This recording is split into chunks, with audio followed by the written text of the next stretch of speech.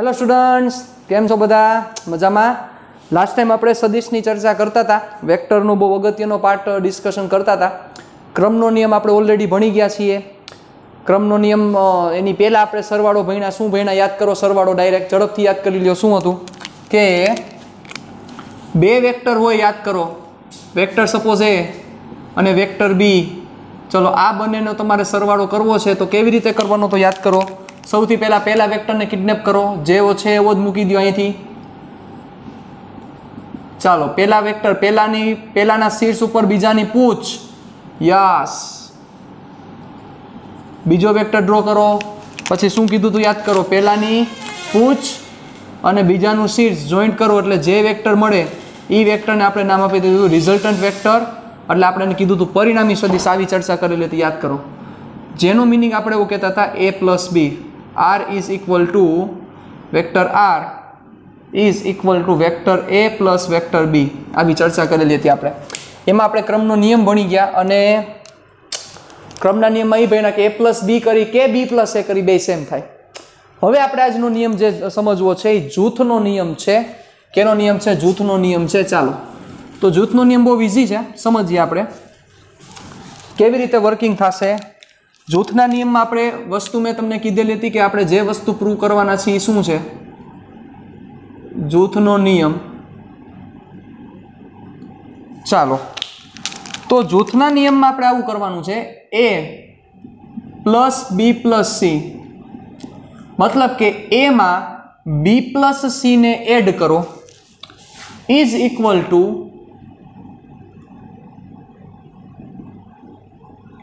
ए plus B में सी ने add करो इज इक्वल टू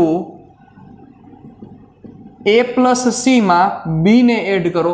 आ त्रणेय वस्तु सेम थाय, आवी मैं तमने चर्चा करेली हती अने आ वस्तु आपणे ऑलरेडी भणेला ज छीए नाना धोरणमां पण। तो ई सदिशमां पण पालन थाय छे, बरोबर। चालो आपणे आ वस्तु प्रूव करवी छे। चलो तेना माटे हूँ त्रण वेक्टर आपी दઉં છું, वेक्टर ए, वेक्टर बी અને વેક્ટર સી।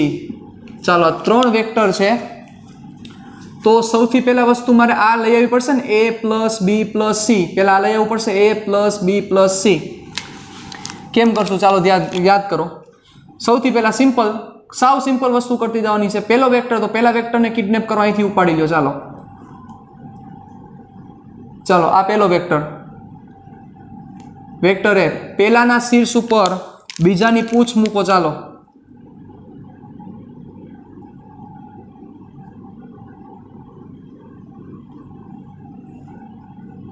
आ वेक्टर बी अने हवे वेक्टर सी एड करवानो छे तमारे।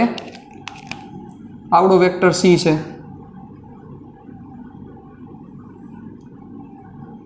This is vector C. चालो हवे शुं करवानुं छे आपणे? सिंपल। तो त्रण सदिशना सरवाळा करवानो तो काई नहीं, पहेलो सदिश लई लो, पहेला सदिशना शीर्ष उपर बीजा सदिशनी पूछ, पछी बीजा सदिशना शीर्ष उपर त्रीजा सदिशनी पूछ, एम छेल्ले छेल्ले हालता जाओ। पछी पहेला वेक्टरनी पूछ અને છેલ્લા વેક્ટરનું શીર્ષ જોઈન્ટ કરી નાખો એટલે તમને નેટ મળી જાય। શું મળી જાય? a plus B plus C. Ready? એમાં જરાય મૂંઝાવાની ક્યાંય જરૂર નથી। ચાલો હવે તમારે શું કરવાનું છે?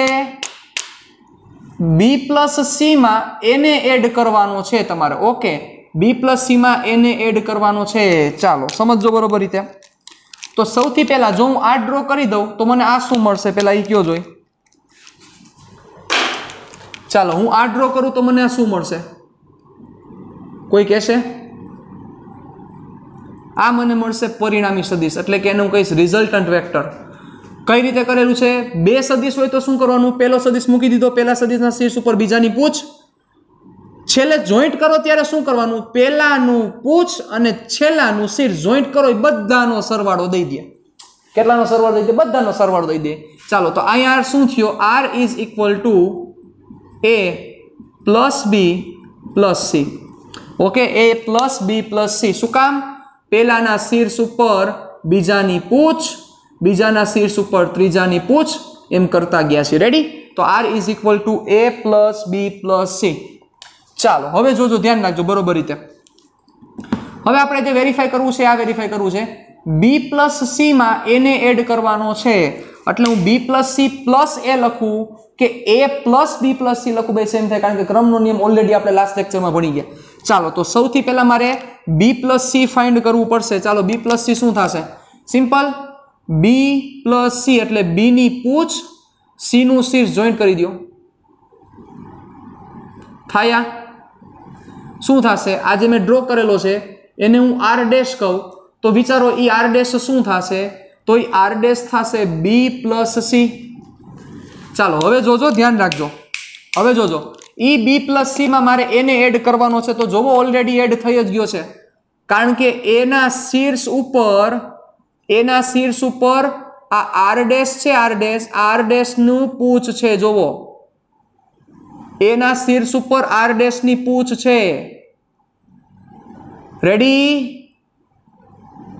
તો વિચારો આ a ની પૂછ અને r' નું શીર્ષ હું જોઈન્ટ કરી દઉં તો વિચારો એ મને r જ મળ્યો. સમજા તમે? એનો મતલબ કે a પ્લસ r' કરું તો એનો મીનિંગ શું થાય? r જ થાય. જોતા જ ખબર પડે છે, દેખાય જ છે. ક્લિયર? ડન? પછી આમાં જ હજી એક વસ્તુ કરી શકી. આ વસ્તુ તમારે પાછી પ્રૂવ કરવાની છે. a + b માં c ને એડ કરવાનો છે, તો પહેલા a + b કરો. ચાલો, a + b શું થશે? આ b, a ના શીર્ષ ઉપર b ની પૂછ છે જ, તો તમારે a + b જોતો હોય તો a ની પૂછ અને b નું શીર્ષ જોઈન્ટ કરી દો. ચાલો, આ a + b થશે. આને હું r" કહી દઉં તો r" શું છે? a + b થાય. a + b. ચાલો હવે તમારે શું કરવાનું છે? a + b માં c ને એડ કરવાનો છે, તો વિચારો a + b એટલે r"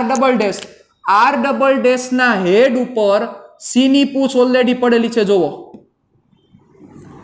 તો હવે r" ની પૂછ, c નું હેડ ભેગા કરો, પાછો r જ આવ્યો. લાઈટ થઈ તમને હું જે સમજાવવા માંગતો તો એનો મતલબ શું થયો કે r" પ્લસ c કરો તો એનો મીનિંગ r જ થાય.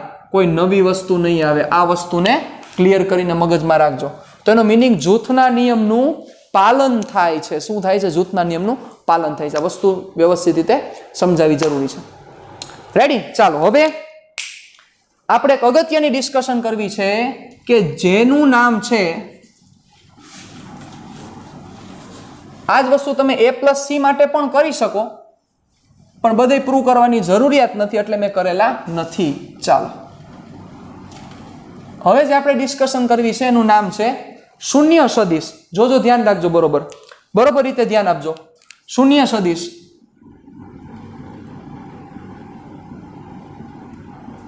સદિશના જુદા જુદા પ્રકાર છે. આને ઇંગ્લિશમાં કહેવાશે નલ વેક્ટર.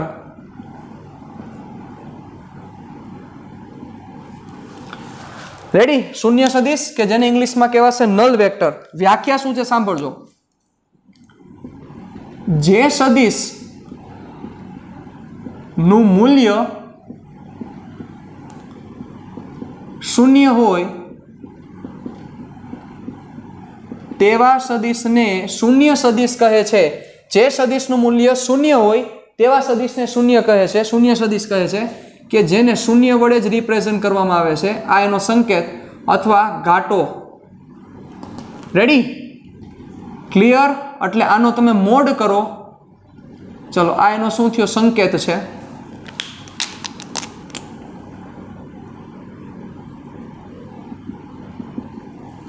રેડી? અને મૂલ્ય માટે જોવા જાવ તો મોડ o 0 એટલે 0 થાય. બરોબર? આવા સદિશને કહેવાય છે શૂન્ય સદિશ, કે જે સદિશનું મૂલ્ય કેવું હોય? હા, 0 હોય. એને કહેવાય શૂન્ય સદિશ. ચાલો, તમને પ્રશ્ન થતો હશે, સર તો આવા સદિશની રિક્વાયરમેન્ટ શું છે? આવો સદિશ બનશે કઈ રીતના? કેવી રીતે થાય? શું થાય?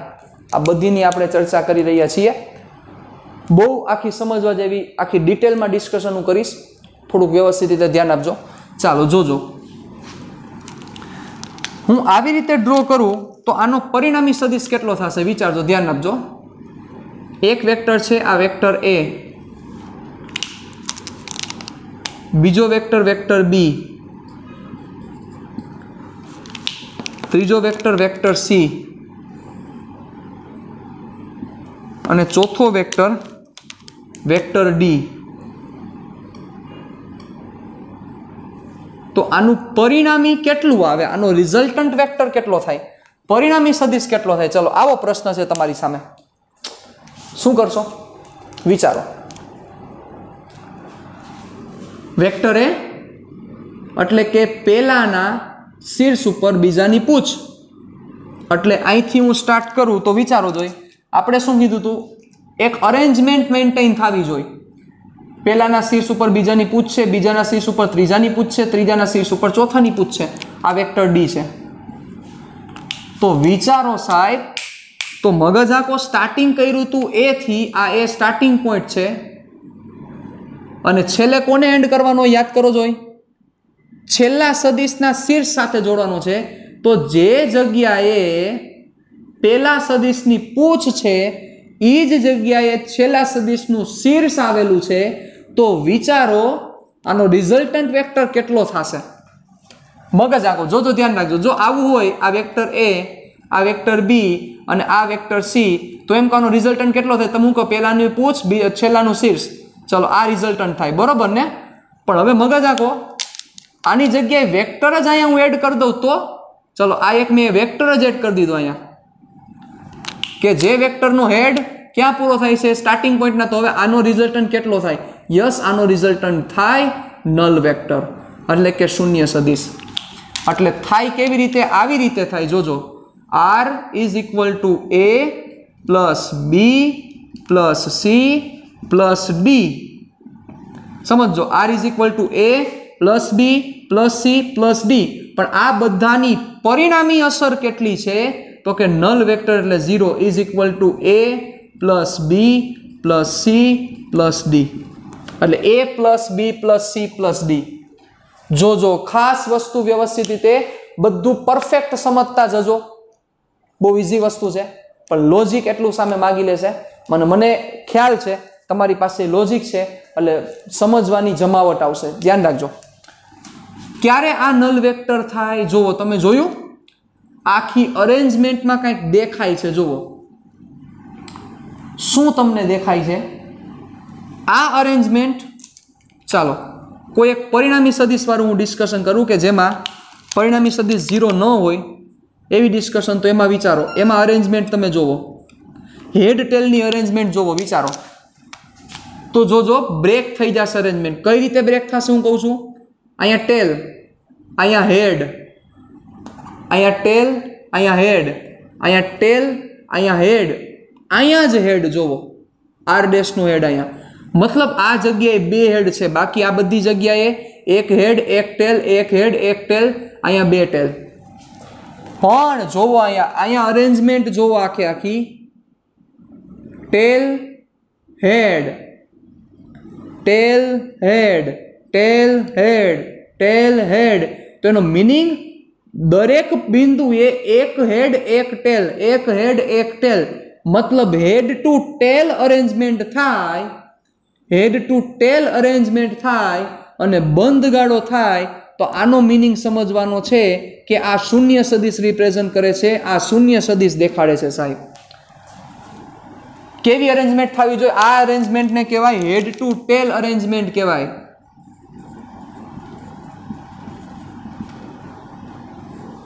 હેડ ટુ ટેલ અથવા ટેલ ટુ હેડ પણ બોલાય, કોઈ પ્રશ્ન નથી. હેડ ટુ ટેલ અરેન્જમેન્ટ આને કહેવાય. સાહેબ કેવી અરેન્જમેન્ટ કહેવાય? હેડ ટુ ટેલ. એટલે જ્યાં હેડ ત્યાં પાછી ટેલ, જ્યાં હેડ ત્યાં પાછી ટેલ, જ્યાં હેડ ત્યાં પાછી ટેલ, જ્યાં હેડ ત્યાં પાછી ટેલ. આ અરેન્જમેન્ટને કેવી અરેન્જમેન્ટ કહેવાય? હેડ ટુ ટેલ અરેન્જમેન્ટ કહેવાય. જોવો એ અરેન્જમેન્ટમાં જોવો શું થાય છે. તો એ હેડ ટુ ટેલ અરેન્જમેન્ટમાં નેટ બંધ ગાળો રચાય છે. તો આ સદિશ કેવો સદિશ થયો? તો કે શૂન્ય સદિશ થયો. સમજજો બરોબર રીતે. હજી એક વસ્તુ તમને સમજાવવા માંગુ છું, ચાલો ધ્યાન રાખજો. શું આવી રીતે તમે જુઓ, હવે આની અરેન્જમેન્ટ જુઓ જોઈએ. આ આખા એરાની દિશા જુઓ. હું સ્પેશિયલ ખાલી એરા દેખાડું છું, જોજો ખાલી એરા જુઓ. એરા આખા કેવી રીતે રહેલા છે જુઓ જોઈએ. તમે જોયું એરા આમ છે, મતલબ ક્લોકવાઇઝ ડિરેક્શન થયા. કેવી દિશા થઈ? Clockwise direction. પણ જુઓ સિસ્ટમ ક્યાંય બ્રેક નથી થતી. આવું જરૂરી નથી ક્લોકવાઇઝ ડિરેક્શન હોય તો જ થાય, એન્ટી ક્લોકવાઇઝ હોય તો પણ ચાલે. જેમ કે જોજો, ધ્યાન રાખજો. સપોઝ હું અહીંથી સ્ટાર્ટ કરું છું, વેક્ટર એ, વેક્ટર બી, વેક્ટર સી અને આ વેક્ટર ડી. જોવો કેવો સદિશ થાય. આની પરિણામી અસર કેટલી આવે વિચારો. જોજો અરેન્જમેન્ટ જોજો. પહેલાનું શીર્ષ ત્યાં બીજાની પૂછ મેન્ટેન થાય છે, બીજાનું શીર્ષ ત્યાં ત્રીજાની પૂછ મેન્ટેન થાય છે, ત્રીજાનું શીર્ષ ત્યાં ચોથાની પૂછ મેન્ટેન થાય છે, અને ચોથાનું શીર્ષ ત્યાં પહેલાની પૂછ મેન્ટેન થાય છે. એનો મતલબ કે આ નલ વેક્ટર થયો. પણ અહીંયા અરેન્જમેન્ટ જોવો કેમ છે, એન્ટી ક્લોકવાઇઝ છે. જોવો કેવી કહેવાય, એન્ટી ક્લોકવાઇઝ. આ અરેન્જમેન્ટને કહેવાય એન્ટી ક્લોકવાઇઝ, ઘડિયાળના કાંટાની વિરુદ્ધ દિશામાં. આને કહેવાય ક્લોકવાઇઝ ડિરેક્શન, ઘડિયાળના કાંટાની દિશામાં. કારણ કે આ એટલે હું લખું છું કારણ કે આનું બહુ આપણને કામ લાગવાનું છે. તો આ નલ વેક્ટર થયો. નલ વેક્ટર એટલે આનો પરિણામી સદિશ શું થાય, a plus B plus C plus D is equal to null vector, શૂન્ય સદિશ. શું સમજાવવા માગે છે બધી ચર્ચા કરું છું. ચાલો હજી તમને કદાચ જો થોડુંક અહીંયા હલવાતા હોય, ન હલવાવા જોઈએ, પણ સપોઝ હલવાતા હોય તો તમને હજુ વસ્તુ સમજાવું. ચાલો સપોઝ આ વેક્ટર એ, ચાલો આ એ વેક્ટર છે. હવે આ એ વેક્ટરમાં માઇનસ એ ઉમેરવામાં આવે તો શું થાય,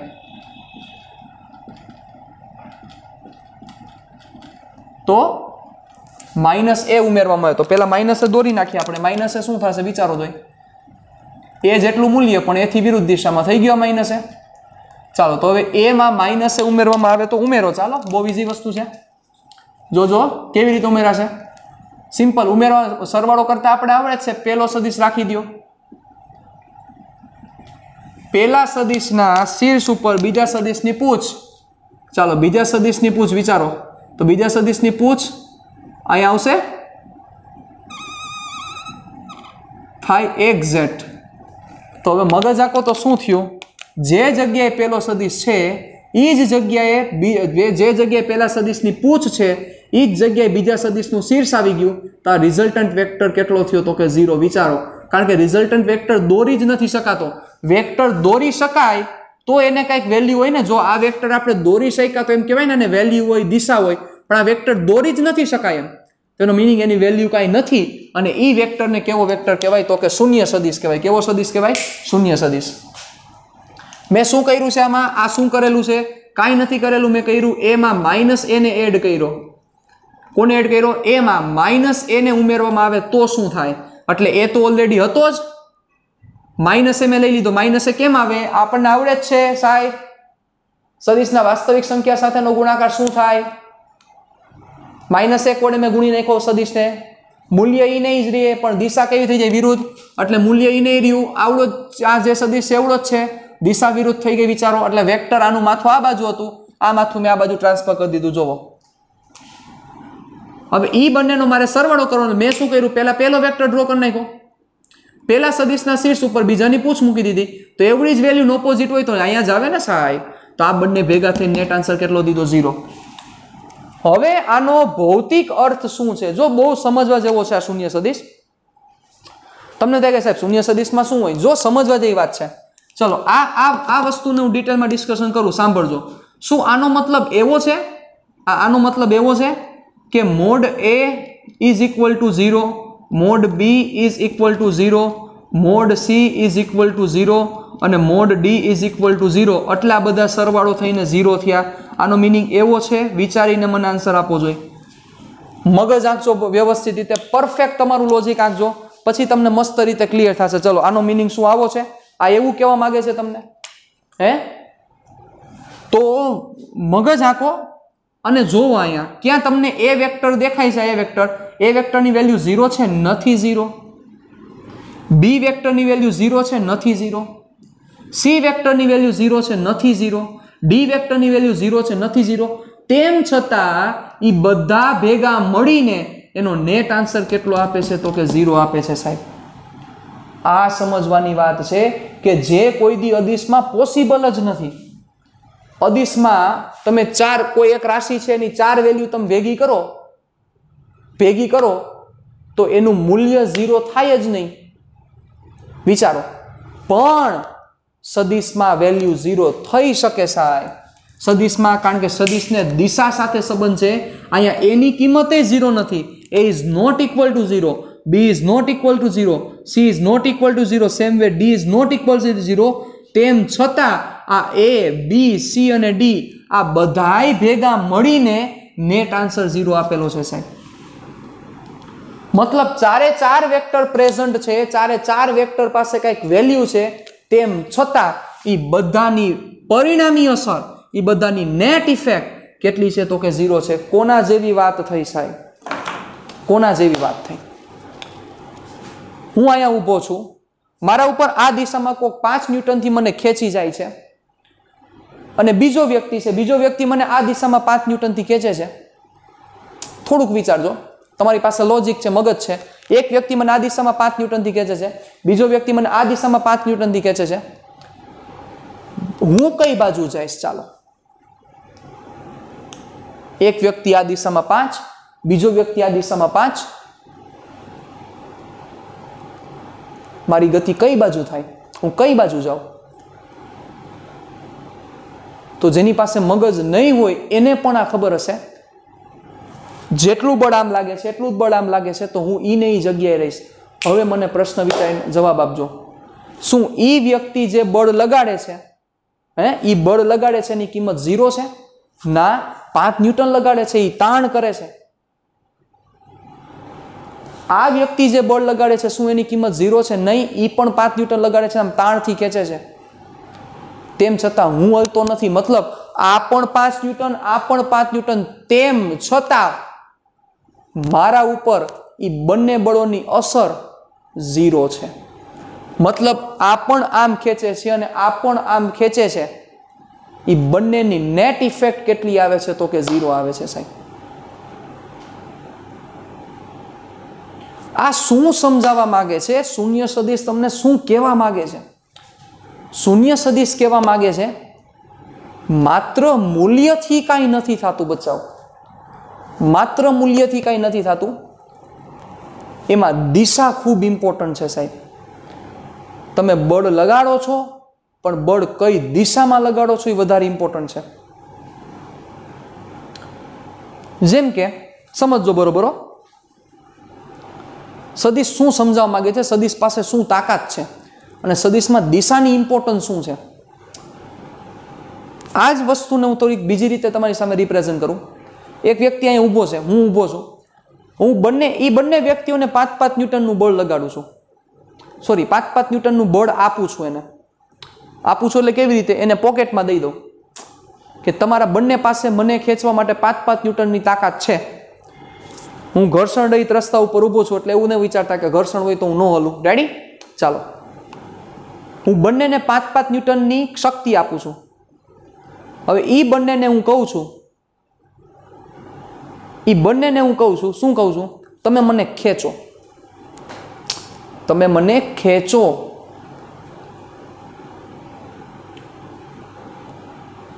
હવે જો ઈ બંને વ્યક્તિ માંથી એક વ્યક્તિ મને આમ ખેંચે, એક વ્યક્તિ મને આમ ખેંચે, તો હું એકેય બાજુ નહીં જાઉં. એની જગ્યાએ બે વ્યક્તિ મને આમ ખેંચે તો યસ, બંને વ્યક્તિ મને એક જ દિશામાં ખેંચે તો હું ઈ દિશામાં હાઈલો જઈશ. વિચારો, મગજ હાકો, તમને હું શું કહેવા માંગુ છું? થોડુંક મગજને કષ્ટ આપું. હું તમને શું સમજાવવા માંગુ છું કે એક 5 ન્યૂટન આમ લગાડે છે, એક 5 ન્યૂટન આમ લગાડે છે, તેમ છતાં હું ખેંચાતો નથી. પણ મેં તો મારા 10 ન્યૂટનની જે એનર્જી છે એ તો મેં દઈ દીધી ને એને, તેમ છતાં ઇફેક્ટ કાંઈ નથી. પણ એની જગ્યાએ 2 5 થી મને આમ ખેંચે તો એની નેટ ઇફેક્ટ 10 ની આવે સાહેબ. મતલબ મારા 10 ન્યૂટન વપરાય. મતલબ કે સદિશ કઈ દિશામાં છે એની સાથે બહુ મોટો ઇમ્પોર્ટન્સ છે સાહેબ. બહુ મોટું મેટર કરે છે કે સદિશ કઈ દિશામાં છે, એ પ્રમાણે એની અસર આવે સાહેબ. સદિશ કઈ દિશામાં છે એ પ્રમાણે એની અસર આવે. બંને એકબીજાથી વિરુદ્ધ દિશામાં હતા તો નેટ ઇફેક્ટ 0 થઈ, પણ એક દિશામાં આવ્યા તો નેટ ઇફેક્ટ 10 થઈ. હવે 0 થઈ ત્યારે પણ બંને 5-5 ન્યૂટન લગાડતા હતા જ, મૂલ્ય તો હતા જ, તેમ છતાં દિશાને લીધે એની અસર 0 થઈ ગઈ. પણ એના કરતા મગજ આંકો જોઈએ. આ એક વ્યક્તિએ ખાલી બળ ન લગાડ્યું હોત ને ખાલી એક લગાડત તોય 5 ન્યૂટનનું લાગત કે ન લાગત વિચારો. હે મતલબ સદિશમાં બળની સાથે બળ એટલે મતલબ બળની સાથે કળ આપણે ન કહીએ આવું ઘણી વાર બધું યુઝ થાય છે વર્ડ યુઝ થતા હોય. મૂલ્યની ઇમ્પોર્ટન્સ છે જ પણ એ દિશા જે તાકાતવાળી હોય ને દિશા જો મહત્વની હોય ને તમારી પાસે તો એની ઇફેક્ટ બહુ સારી આવે અને ઇફેક્ટ બહુ સારી મળે. વાત નીકળી જ છે તો હું તમને એક વસ્તુ કહેવા માંગુ છું. આપણા મગજમાંથી જે સદિશો નીકળતા હોય છે આપણા મગજમાંથી જે સદિશો નીકળતા હોય એ વેક્ટર બધી દિશામાં હોય. બધી દિશામાં હોય એનો મતલબ આમે જાય આમે જાય આમે હોય આમે હોય આમે હોય. એ વેક્ટર બધી દિશામાં રહેલા હોય બચ્ચાઓ, બધી દિશામાં. એક સદિશ આમે હોય આમે હોય આમે હોય આમે હોય આમે હોય આમે હોય બધી બાજુ સદિશ હોય. એટલે એની નેટ ઇફેક્ટ કેટલી આવે? 0 આવે. શું કામ? આ બાજુ વેક્ટર છે આ બાજુ વેક્ટર છે આમે વેક્ટર છે આમે વેક્ટર છે આમે વેક્ટર છે આમે વેક્ટર છે આમે વેક્ટર છે. તો બધાનો સરવાળો કરો તો શું થાય વિચારો જોઈએ.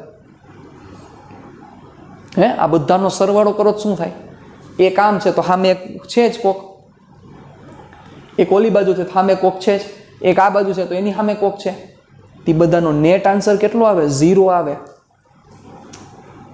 સાહેબ હું તમને એ જ કહેવા માંગુ છું કે બધી દિશામાં વેક્ટર છે તેમ છતાં એની ઇફેક્ટ 0 છે. આપણા મગજનું કંઈક આવું છે. આપણે ટીવી પણ જોવું છે, આપણે ઊંઘવું પણ છે, આપણે દોડવું પણ છે, આપણે જમવું પણ છે, આપણે મોબાઈલ પણ રમવો છે, આપણે ગેમ પણ રમવી છે, કાકા માસીને ઘરે ફરવાઈ જવું છે અને સાથે આપણે ભણવું પણ છે. ડોક્ટરે થવું છે કે એન્જિનિયરે થવું છે. તો મગજ આંકો તમે તમારા મગજ પાસે જે વેક્ટર છે એ મગજની જે તાકાત છે એ તાકાત જે હમણાં બોલ્યો એ મુજબ એ તાકાત જો બધી દિશામાં વિપરીત થઈ ગઈ બચ્ચાઓ, બધી દિશામાં, મોબાઈલમાં પણ વપરાણી, ટીવીમાં પણ ગઈ, કોમ્પ્યુટરમાં પણ ગઈ, ગેમમાં પણ વપરાણી, સુવામાં પણ વપરાણી. કારણ કે તમારી પાસે જે મગજ છે એ મગજ ભાગ તો એક જ છે. એ મગજની શક્તિના તમે ભાગ કરશો ને એ જુદી જુદી દિશામાં દેશો એટલે એક શક્તિ જશે ટીવીમાં, એક શક્તિ જશે લેપટોપમાં, એક શક્તિ જશે બહાર રખડવામાં, એક શક્તિ જશે સુવામાં, એક શક્તિ જશે આ દિશામાં, એક શક્તિ જશે જમવામાં. ટોટલ સપોઝ તમે 6 ભાગ વિચારો તો તમારી મગજની શક્તિના 6 ભાગ પડશે બચ્ચાઓ. એ 6 જુદી જુદી દિશામાં છે. એટલે ભણવા બાજુનો વેક્ટર વિચારો, ભણવા બાજુનો વેક્ટર એટલે ભણવા બાજુનો સદિશ વિચારો તો એક જ સદિશ છે કે જે ભણવા તરફનો છે. બાકીના બધાય પાંચે પાંચ વેક્ટર ઇતર પ્રવૃત્તિમાં છે, બીજી બધી પ્રવૃત્તિમાં છે. તો હવે આ જે ખાલી એકલો વેક્ટર હોય આ વેક્ટરની તાકાત કેટલી ઘટી જાય મગજ આંકો. હે શું કામ? તો કે એને આ વેક્ટરને ઓપોઝ કરવા વાળા બીજા બધા વેક્ટર પડેલા છે. પણ એની જગ્યાએ હવે મગજ આંકો તમારા બધા જે વેક્ટર છે કે જે બધી દિશામાં રહેલા છે એ બધાને કોઈ એક દિશામાં ટ્રાન્સફર કરવામાં આવે તો આ 6 દિશાના વેક્ટર હતા ને એની જગ્યાએ આ દિશાનો વેક્ટર એટલે કે જે ટીવીમાં વેક્ટર જતો તો એ વેક્ટર જો આ બાજુ આવી જાય તો કઈ બાજુ આવી જાય? તમે સમજી ગયા હું શું કહેવા માંગુ છું? કઈ બાજુ આવી ગઈ? ભણવા બાજુ આવી જાય તો હે વિચારો જોઈ. એક જે ઓલો લેપટોપ વાળો તો એ ભણવા બાજુ આવી જાય તો, રખડવા વાળો તો એ ભણવા બાજુ આવી જાય તો ભણવા બાજુના વેક્ટરની તાકાત શું થઈ જાય? તો કે વધી જાય. આ વસ્તુ હું તમને સમજાવવા માંગુ છું સાહેબ. મતલબ કે તમે તમારા જે સદિશો છે એ વેક્ટરને વેડફો છો અથવા ભણવા બાજુના જે વેક્ટર છે એની વેલ્યુ ઘણી નાની છે અને તમારે પાછી ઇફેક્ટ એટલે કે અસર બહુ મોટી જોતી હોય. એક તો ભણવા બાજુનો વેક્ટર દેવો નાનકડો, અસર બહુ મોટી જોતી હોય. અસર બહુ મોટી જોતી મતલબ એન્જિનિયરે થવું છે ને ડોક્ટરે થવું છે પણ એ બાજુ વેક્ટરે કઈ દેવાનો નથી થતો. અથવા દ્યો છો તો એવો વેક્ટર દ્યો છો કે જે ઠીક છે. તમે ધોરણ 10માં તમને એમ થશે કે સર અમે ધોરણ 10માં આમ જ કર્યું. ધોરણ 10માં પદ્ધતિથી હાલતું હતું. શું કામ? તો કે તમે ધોરણ 10માં જે પદ્ધતિમાં જે વેક્ટર તમે દીધો છે એ વેક્ટર સફિશિયન્ટ છે. સફિશિયન્ટ એટલે પૂરતો છે તમે જે માર્ક્સ લઈ આવ્યા એના માટે. ધોરણ 10માં તમે આ જે વેક્ટર આપ્યો, આ વેક્ટરની વેલ્યુ ધારો કે ધોરણ 10માં આ વેક્ટરની વેલ્યુ આ મીન્સ કે તમે જે મહેનત આમાં જે વેક્ટર આપ્યો છે, તમે સદિશ તમે દીધો છે, એ સદિશના લીધે તમે કેટલા માર્ક્સ લઈ આવ્યા? તો કે સપોઝ 90% તમે લઈ આવ્યા. સમજો બરોબર મારી વાત. ડ્યુરિંગ આ વેક્ટરની સાથે તમારા આ બધા વેક્ટર પ્રેઝન્ટ હતા જ. તો આ વેક્ટર સફિશિયન્ટ હતો એ 90% ધોરણ 10માં લેવા માટે. પણ હવે આવડો જ વેક્ટર જો તમે 11-12માં રાખશો તો આવડા વેક્ટરથી 50 થી 60% જ આવશે બચાવ. શું કામ? તો કે હવે 11 કે 12માં આવડો વેક્ટર સફિશિયન્ટ નથી 90% લેવા માટે. મારી વાત સમજો, હું એક કયા લેવલે ડિસ્કશન કરું છું, કયા લોજિક ઉપર હું જાઉં છું. એટલે જે હોશિયાર સ્ટુડન્ટ્સ હોય છે કે જે સ્ટુડન્ટ્સને હવા આવી ગયો છે એટલે કે પાવરમાં આવી ગયા હોય છે, એ એવું વિચારતા હોય છે. શું વિચારતા હોય છે સમજો? એ એવું વિચારતા હોય છે કે યસ ધોરણ 10માં મેં જે વેક્ટર આપ્યો છે એ એવું બોલતા ન હોય, પણ એનું મેથેમેટિકલી માઇન્ડ આ રીતના ચાલતું હોય. મેં ધોરણ 10માં જે મહેનત કરી છે એનાથી મારો માર્ક્સ આવી જશે, એનાથી મારો માર્ક્સ આવી જશે, એનાથી મારો માર્ક્સ આવી જશે. પણ 11-12માં આવે અને વેક્ટરની વેલ્યુ એટલી પોસિબલ જ નથી, કારણ કે બીજા બધા વેક્ટરને એક બાજુ ભેગા કરવા પડે. ઓમાં કેમ આડા અવરા જાતા હતા, બધી બાજુ નેટ 0 થતો હતો. એ બધાને એક બાજુ ભેગા કરે તો એની ઇફેક્ટ જોવા મળે, એમને ન જોવા મળે ઇફેક્ટ, એની અસર જ ન જોવા મળે. બાકી આ જુદી જુદી દિશાના સદિશો, આ સદિશની દિશા જુદી, આની દિશા જુદી, આની દિશા જુદી, આ બધાની દિશા જુદી, આ બધા ભેગા મળીને નેટ આન્સર તો 0 જ દીધો જોવો. કેટલાક સ્ટુડન્ટ્સને એવું થતું હોય, કેટલાક લોકોને મગજમાં એવું પણ થતું હોય કે હું નબળો છું એના કારણોસર મને એટલા બધા માર્ક્સ નથી આવતા. પણ ઈ નબળો છોકરો ઓલો હોશિયાર છોકરો જે પાવરમાં રહી ગયો છે એને ઇઝીલી ઓવરટેક કરી શકે. સાહેબ ઇઝીલી ઓવરટેક કરી શકે. શું કામ? નબળો છોકરો મીન્સ કે આપણે એમ કહીએ કે એને એટલું લોજિક સાઉન્ડ નથી તાકાતવાળું. નબળા છોકરાના વેક્ટર નાના હશે કે નહીં એવું આપણે માનીએ. નબળા છોકરાના વેક્ટર કેવા હશે? નાના હશે. જે ઓલો તાકાતવાળો છોકરો છે, હોશિયાર છોકરો, એના વેક્ટર થોડાક મોટા હશે એની બના. હવે મગજ આખો નબળો છોકરો જે છે એ નબળો છોકરો આ બધા વેક્ટર્સ ક્યાં ટીવીના, લેપટોપના, એ બધા વેક્ટર્સ ટ્રાન્સફર કરીને ભણવા બાજુ લઈ લે તો હે સમજાય છે હું તમને શું કહું છું? તો એની ઇફેક્ટ કેવડી મોટી થાય. અને ઓલો તાકાતવાળો છોકરો છે એક જ વેક્ટર આ બાજુ રાખે તો વિચારો દે.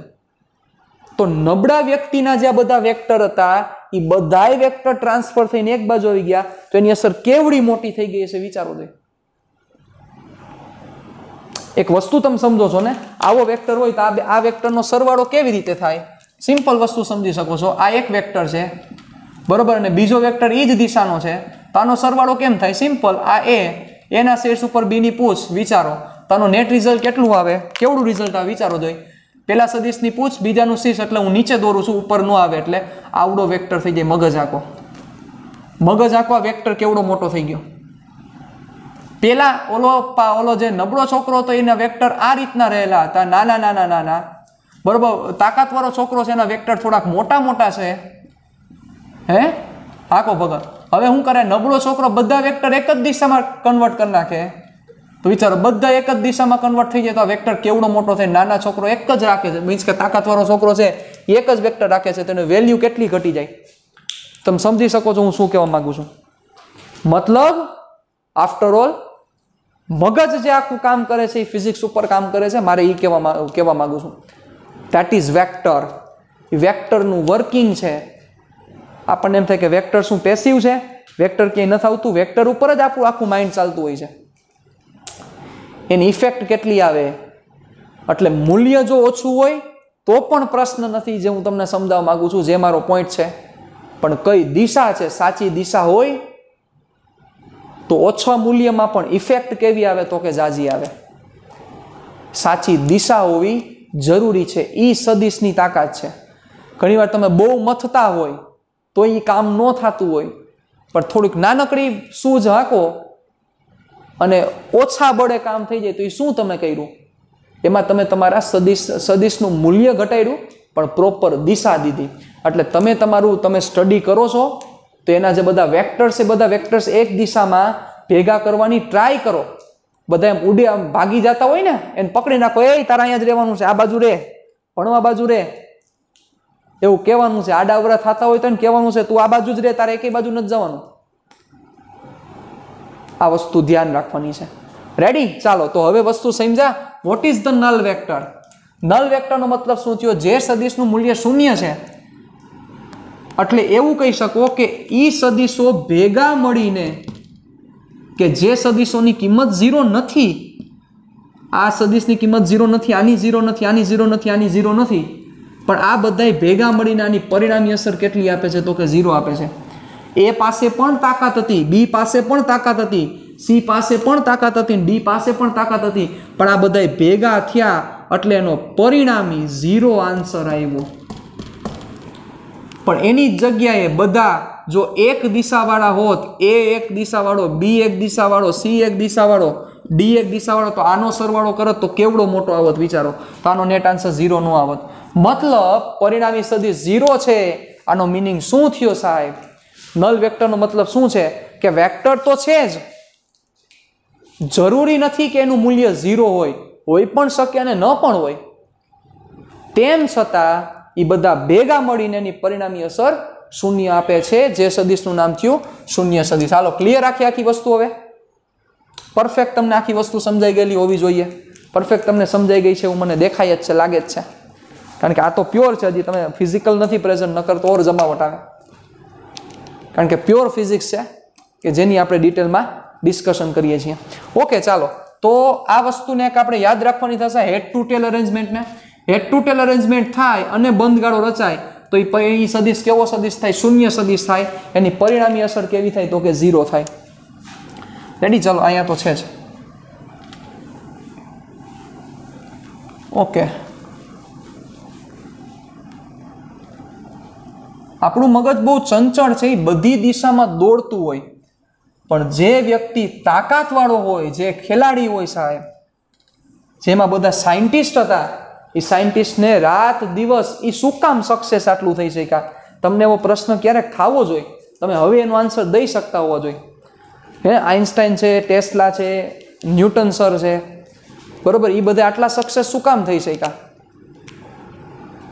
તો એના લોહીમાં એમ કહી શકાય, સવાર સાંજ ગમે ત્યારે એના લોહીની અંદર, એની અંદર વસ્તુ જે રહેલી છે એમાં એને ફિઝિક્સ સિવાય કાંઈ દેખાતું ન હોય સાહેબ.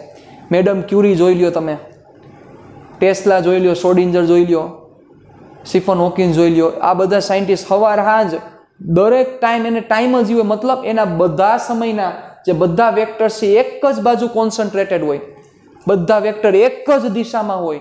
એની ઇફેક્ટ કેવડી મોટી લઈ આવે, મગજ આંખો.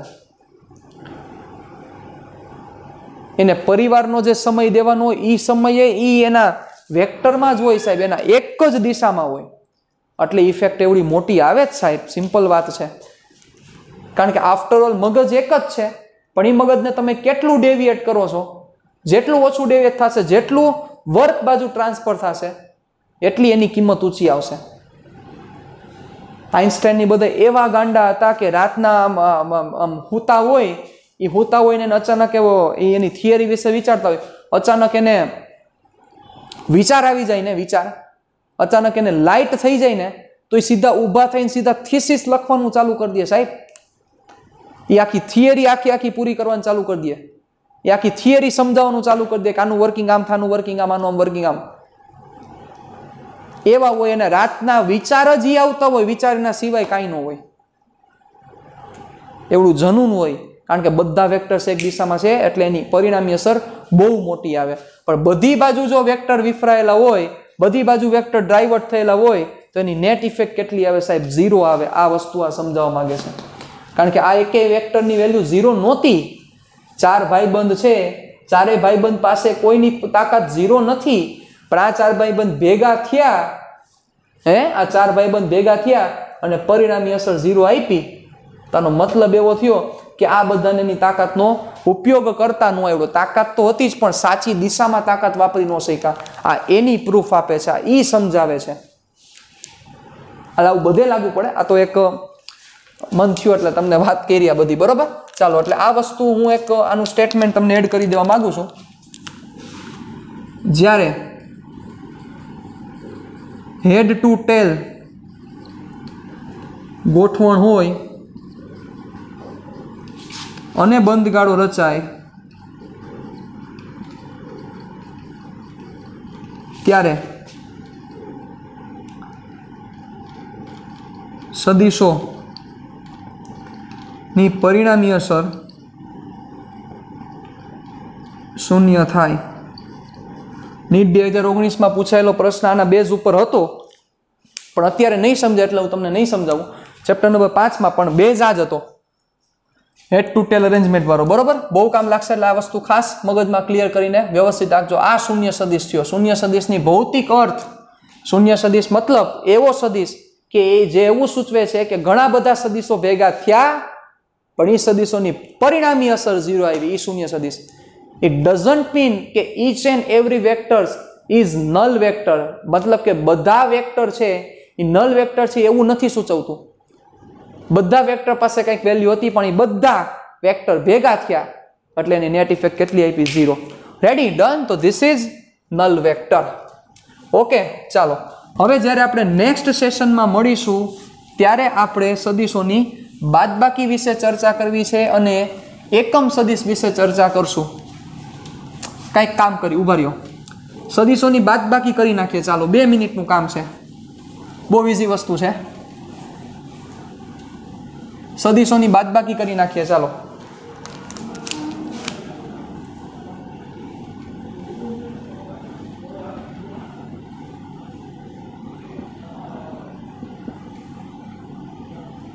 ચાલો સદિશોની બાદબાકી બહુ સિમ્પલ છે. સદિશોની બાદબાકી, બાદબાકીનો મતલબ એકચ્યુઅલ સેન્સમાં જોવા જાવ તો બાદબાકી નામની કોઈ નથી પ્રક્રિયા, સરવાળો જ પ્રક્રિયા છે. ફેર એટલો છે, તમે એવું બોલી શકો બાદબાકી એટલે ઋણ ઉમેરવું, બાકી એકચ્યુઅલમાં છે એ સરવાળો. ચાલો, શું કરવું છે તમારે જોજો, સાવ સિમ્પલ છે. 2 વેક્ટર છે એની તમારે બાદબાકી કરવી છે એટલે રિઝલ્ટન્ટ વેક્ટર તમારે આવો જોઈએ છે a માઇનસ b. હા કે ના? તમારે a માઇનસ b જોઈએ છે. ચાલો, આ બાદબાકી કરવી છે. હમણાં 2 વેક્ટર ડ્રો કરી દો. અને આવું ન લખી શકાય બેટા, a પ્લસ માઇનસ b. તો વિચારો આ શું થયું? આ સરવાળો જ થયો, બીજું કાંઈ નથી. આનો મિનિંગ શું થાય? a માં માઇનસ b ને ઉમેરવું. એમાં કોને ઉમેરવું? માઇનસ b ને ઉમેરવું. ચાલો, હવે હું વેક્ટર a અને b ડ્રો કરી નાખું છું. ચાલો, ધ્યાન રાખજો. સપોઝ આ વેક્ટર a છે અને આ વેક્ટર b છે એવું માનો, તો મારે શું કરવું છે? સરવાળો જ કરવાનો છે, પણ એમાં માઇનસ b ને એડ કરવાનો છે. ચાલો, સરવાળો કરતા આવડે જ છે મને, કાંઈ નવીન વસ્તુ જ નથી. You know very well how to addition to Sam's, how to addition of 2 vectors. કઈ રીતે કરશો? પહેલાના શીર્ષ ઉપર બીજાની પૂછ. યસ, એ જ કરવાનું છે, સરવાળો જ કરવાનો છે. પણ પહેલાના શીર્ષ ઉપર બીજાની પૂછ એટલે કયો બીજો? તો કે માઇનસ b છે એ બીજો. તો પહેલા મારે માઇનસ b લઈ આવવો પડશે. હાલો, માઇનસ b લઈ આવો. કેમ થાય માઇનસ b? સિમ્પલ, આ માઇનસ b. ચાલો, હવે શું કરવાનું? સિમ્પલ, એમાં માઇનસ b કરી નાખો. શું થશે? હમણાં તમે બધી વસ્તુ સમજી જશો, જોજો. લઈ લો પહેલો વેક્ટર. હાલો, પહેલા વેક્ટરને કિડનેપ કરો. સિમ્પલ, આપણે કરતા તેમ જ કરવાનું છે. આ પહેલો વેક્ટર, પહેલા વેક્ટરના શીર્ષ ઉપર બીજાની પૂછ એટલે બીજો કયો છે? Minus b. ચાલો, માઇનસ b ને ઉપાડો. માઇનસ b ઉપાડી લ્યો અહીંથી.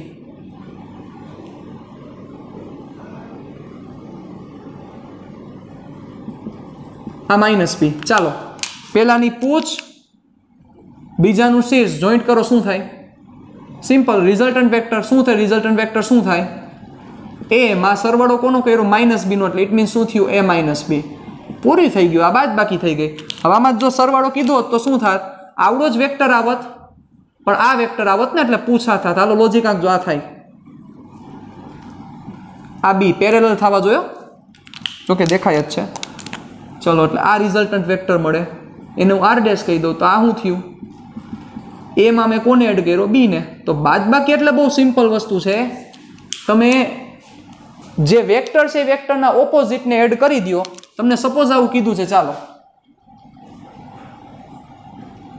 આ વેક્ટર સી અને આ વેક્ટર ડી, તમારે રિઝલ્ટન્ટ વેક્ટર આવો જોઈએ છે સી માઇનસ ડી. તો સિમ્પલ ને સી માં માઇનસ ડી ને એડ કરવાનો છે. હાલો તો સી આર્યો માઇનસ ડી શું થશે, તો પેલા માઇનસ ડી ડ્રો કરી નાખવા, માઇનસ ડી. ચાલો તો સી માં માઇનસ ડી ને એડ કરો, હું ડાયરેક્ટ લઈ લઉં છું અહીંથી માઇનસ ડી ને ઉપાડીને મૂકી દો અહીંયા. ચાલો આ સી માઇનસ ડી,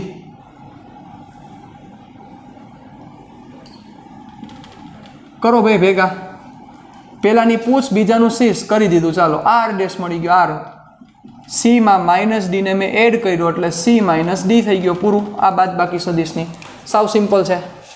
આમાં જો સરવાળો તો આમ લેવો પડે, તમે સમજી શકો છો. આ રિઝલ્ટન્ટ વેક્ટર મળ્યો, મતલબ આ પરિણામી સદિશ મળ્યો.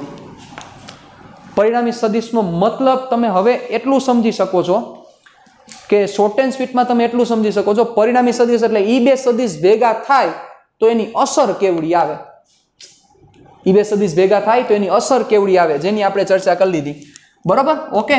ચાલો તો આને અહીંયા સુધી રાખીએ છીએ. નેક્સ્ટ લેક્ચરમાં મળશું ત્યારે આગળ વધશું. ટાટા બાય બાય, સિયા, ફિર મિલેંગે ચલતે ચલતે.